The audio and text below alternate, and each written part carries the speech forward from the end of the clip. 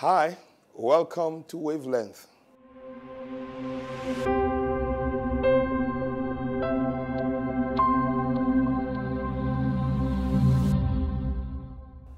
My name is Pastor Arome, and it's a joy to share the word with you.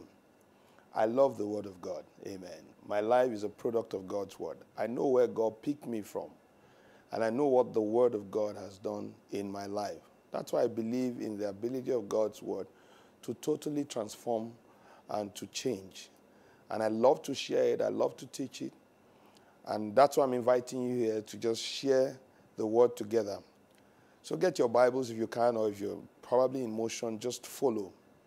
But I can assure you one thing, regardless of where you are right now, and you're a part of today's broadcast, what I can assure you is this, that if you give the word of God time, the word of God will give you results that will outlive time. Amen. There is something about understanding from God's word that brings change, that causes us to live at the wavelength or at the frequency of God. And that's what this broadcast is all about. It's us operating at the level that God wants us to operate through the vehicle of his word and the revelation of his spirit. So we've been looking at operating by spiritual knowledge. And this scripture just got to my heart as we started talking about awareness. You know that woman with the issue of blood? We talked about it in our last episode. Isn't it interesting for the woman to have had that kind of knowledge revealed to her, that if I can touch, I will be changed? Listen to me. In life, it's not the activities that we do that produces results. It's the knowledge with which we carry out those activities that produce results. That's why, as a believer, you should not just be in that place where something is revealed to you, but the purpose of what is revealed to you is so that you can use it. And that's why we said that there's general knowledge, which is scientific knowledge, which the scripture refers to as gnosis. Everybody is aware of that. And that's what most people function with. And once gnosis has no solution, they become stuck. But then there's something known as revelation, where the word of God, the Spirit of God, the ministry of the Holy Ghost is that he reveals to you God's word. But say it's not just enough that something is revealed to you. You come to the place of awareness. And what do I mean by awareness? You are aware that this particular truth, this particular light in a given situation, this is what you can employ to produce results. Listen, some people say God is not predictable. I don't really agree with that. It's based on the knowledge that you have. There are certain truths that when you lay hold on, you will know that they always work. No one can take you out of it because you've tested over and over and over. You know, in 1 John chapter 1, he said that which you have seen, which you have tasted, which you have handled. What he's saying is that we have had an experience with the word of God. Is somebody with me? And by virtue of that experience, we can tell what to do. That's what we saw in the book of 1 John chapter 3. You know, in verse 14, where he says, you know, in verse 13, first of all, he says, do not marvel if the world hates you. He says, but we know that we have passed from death to life. So do not marvel if the economy is going down. Do not marvel if the price of things are escalating. We know.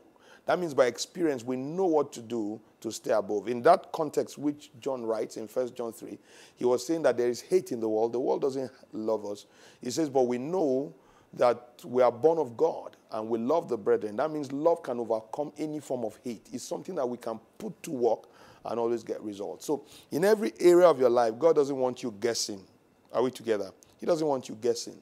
He doesn't want you to say, oh, I don't even know how this came about. No, you should come to a place at some point in your walk with God where you can tell with precision that this is what happened and you can apply it. And it comes by the ministry of the Holy Spirit and your consistent interaction with him in the place of prayer and meditation. Now, the Bible says in the book of Hebrews chapter 5, verse 14, when you come to this place of awareness, one of the things you begin to discover is that your spiritual senses are more heightened than your spiritual senses are more heightened than your physical senses. The Bible says in Hebrews chapter 5, verse 14, solid food, or maybe I should read from verse 13. He said, everyone who partakes only of milk, the Bible says what? Is unskilled in the word of righteousness, for he's a babe. It's not like he doesn't have the word, but the Bible says he doesn't know the skill. And what do you require skill for? You require skill for use. People hear the word of God. Some people know the word of God, but they don't have the requisite skill. Are you getting me? To be able to use that word to produce results. That comes by revelation from the Spirit of God. So as he says in verse 14, but solid food belongs to those who are of full age. That is, those who by reason of use have their senses exercised to discern both in good and evil. Notice he says, who have their senses. What senses is he talking about? He's talking about your spiritual senses. You know, some Christians have never exercised their spiritual senses. Do you know their spiritual senses? If there are no spiritual senses, the Bible will not say, pray that the eyes of your understanding will be enlightened. The Bible says those who have held of things to come. That means you have spiritual hands, you have spiritual legs. You can walk into experiences before actually coming there in the physical. Am I talking to somebody? Why? Your spiritual legs have journeyed those paths. That is what the word of God means. That's that place where you have revelation of God's word and you know what to do. And that's what I pray for everyone to be able to, every believer, to be able to come to that place where if you find yourself in a situation, you will not tremble like Moses. You're standing in front of the Red Sea, you're not panicking. You're in a place where the people are crying, we want to eat meat, you're not panicking. In every situation, you just seem to be stable because you have inside knowledge. Not just inside knowledge, you know how to use it to turn around situation. That's what the Bible calls wisdom. 1 Corinthians, go to 1 Corinthians chapter 2, verse 12. Now the Bible says, now we have received not the spirit of the world. What's the spirit of the world? That's the news, what is buzzing in the world. There's a spirit in the world. There is an air around. There are waves in the world. There's the media, are you getting me? Is telling you what he wants you to know. He said, that's not what you've received. He said, but you have received the Spirit who is from God. It's a personality. He says that we might know the things that have been freely given to us. Why did we receive the Spirit? The Bible said that we may do what? We may know the things that have been given to us. It's important to know. The word translated know there is the word eido, which actually means that we may be able to discern. That means you can tell. You know, some Christians are always very clueless. They look at things just at surface level. But the Bible says the Spirit of God that you've received will not allow anyone to deceive you. With the Spirit of God, you will know exactly what to do per time, in every season. You know what is required of you. Hallelujah. Then it doesn't stop at that. Amen. It says in verse 13, these things also we speak, not in words which man's wisdom teaches, but which the Holy Spirit teaches, comparing spiritual things with what? Spiritual. Now, this is a place where you have an understanding of a particular situation, you have an understanding of certain events, and you can tell. You can compare. This is the level of knowledge I'm talking about. A place where you can compare. You can tell that this is what is said, recorded in the news, but you can sense by the Spirit of God that this is where I need to be. You know, a brother was sharing a testimony with me of how in the midst of that whole pandemic and things were happening, he said he began to see great opportunities. And he could tell exactly what to do. He said because he saw this while reading the story of Isaac, where the Bible says there was a famine in the land, and what was Isaac doing? That was a time when Isaac began to gather sand and began to plant. It didn't look logical, but he said, I received it as the logic of the Spirit. I've seen people, one of the things that constantly we hear in our church, you know, among business folks is that I keep hearing, Pastor, as you were teaching God's word, I could just see it as regards my business. We've seen people develop concepts, are you getting me? Business ideas. People have started their companies just by the hearing of God's word. Probably what I'm saying, there's a way that a particular person perceives that is totally different from the way another person perceives it. It's based on your relationship with the Holy Spirit. So you come to that place where you have knowledge that is revealed to you. But it's not just revealed to you, you can do what? You can use it. If you can't use it, your spiritual senses have been exercised to tell. You can tell that, look, this thing is not going to turn the way it should turn. And this is what we ought to do right now. This is what the Bible says concerning, I think 1 Chronicles 12, concerning the sons of Issachar. The Bible said they had understanding of what? Of the times and the seasons, and their brothers were at their command. When you begin to function at this level of spiritual knowledge, you will discover that you will always be giving effective leadership in any field that you have been placed. This is why, as a believer, if you are in leadership position, you cannot effectively lead people if you are not operating at this level of understanding, where you know what to do, what to engage in, what to apply. Someone said, everywhere you go, people talk about sowing seeds, giving to this, giving to that. What is giving to this? This is what you need to do. And I smiled. I said, allow them talk, because everybody is speaking from their level of what? Of knowledge. Because I've personally been in situations that some of the things that I did, if I explain to you, it will make no sense. It's just that I have what? Spiritual intelligence from God's word. And I've applied and I have seen things do what? Turn. I've seen things change. So I don't argue with people who don't know what I know. It's just like trying to teach a primary school student quadratic equation in mathematics. Are you with me? It will not make any form of what? Sense. You even say, how is this applicable? This is not true, because all I know is this. All I know is x plus x gives you this. All I know, do they even do that at primary school level? No. All I know is that if you have 6, you subtract, you add. If you're not adding, you're subtracting. That's all the person knows, so there's no point getting into an argument.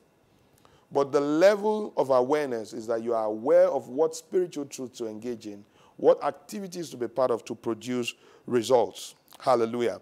There is a word that showed up in Acts chapter 24 when Paul was brought before Felix.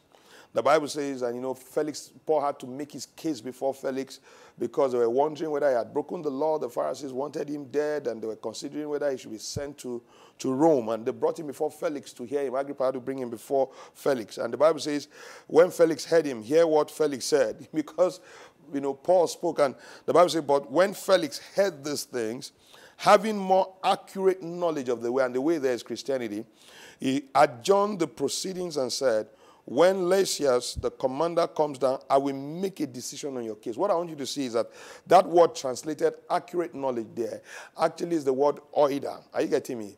What it's actually saying is that I have a full picture.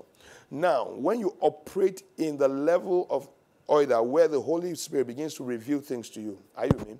You begin to have a clear, full picture of events.